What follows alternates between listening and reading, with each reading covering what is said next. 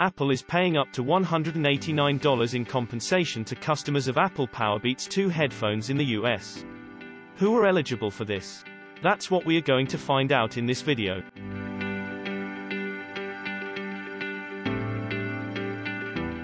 In 2017, a class action lawsuit claimed the headphones did not retain battery life and were not sweat or water resistant.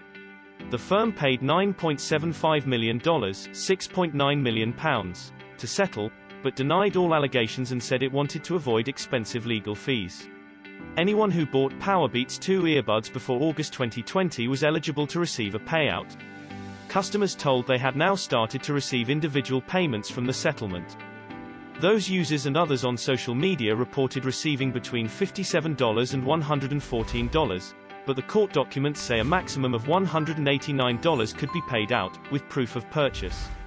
But some US customers said they had missed the November 2020 deadline to apply for compensation, and complained their headphones still didn't work. The amount you could get out of the lawsuit will vary based on a number of factors, including the number of people that make a claim in the lawsuit, whether you submit a proof of purchase, and whether there are any records of you getting a warranty repair or replacement for your headphones.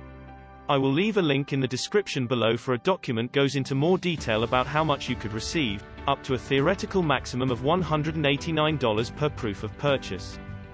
Hope it's useful for you and talk to you in the next one. Stay safe.